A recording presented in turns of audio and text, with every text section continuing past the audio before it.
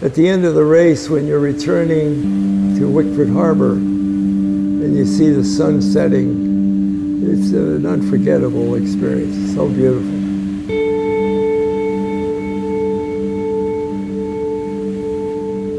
You know, a lot of people over the years, they say, oh, sailing. It's like watching grass grow. Well, that's not the case. You're constantly attentive to the changes in wind direction and velocity. Sail adjustment to get the proper airfoil for the maximum speed. All of the things play on your mind, and you hope that you will digest all of this to respond properly and make things better along the way, both mentally and physically. Great exercise.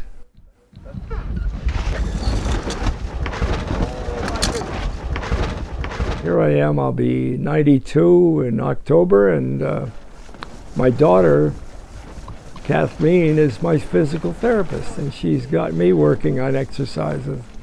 And we go to the health clubs together and all. I purchased Scottie II early in the 70s.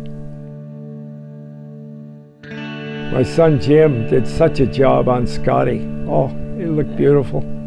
Jim would sand and sand. He had the upper part of the hull and every part just right down to the basics, and repainted her and everything just like new.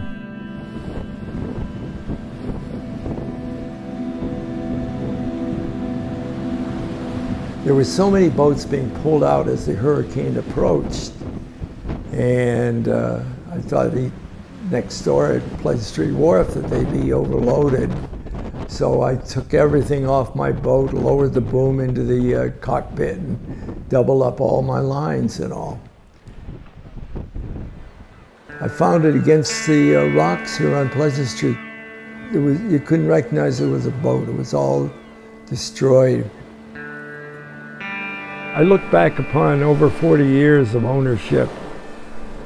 She gave me a great ride, both cruising and teaching and racing. At present, I owned a boat that took first in the Nationals 2 times here. Jim got a job out of Dallas, Texas, and had to move away. And so that left the boat in my lap. There's still a lot of work to be done in the cabin, you know, to chip off the old many layers of paint and all. But all that's on the schedule, and hopefully I'll be able to get it done within the next few weeks and get her looking back almost new again. She's still got a lot of speed.